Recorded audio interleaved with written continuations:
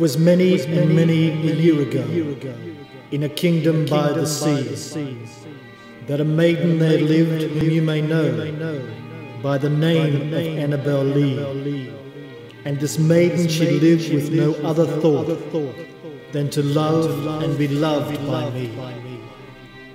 I was a child and she was a child in this kingdom by the sea, but we loved with a love that was more than love, I and my Annabel Lee, with a love that the winged seraphs of heaven coveted her and me.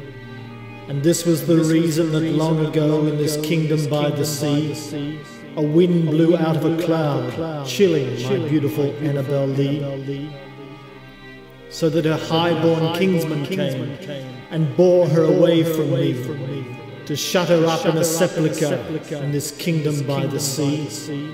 The angels, not half so happy in heaven, went envying her and me. Yes, that was the reason, as all men know in this kingdom by the sea. The wind came out of the cloud by night, chilling and killing my Annabel Lee. But our love, it was stronger by far than the love of those who were older than we, of many far wiser than we.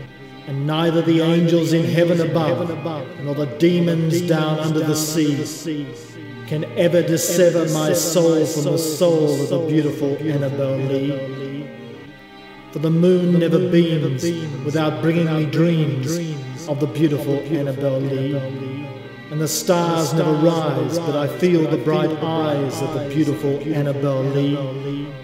And so, all the night tide, I lie down by the side of my darling, my life and my bride, in the sepulchre there by the sea, in her tomb by the sounding sea.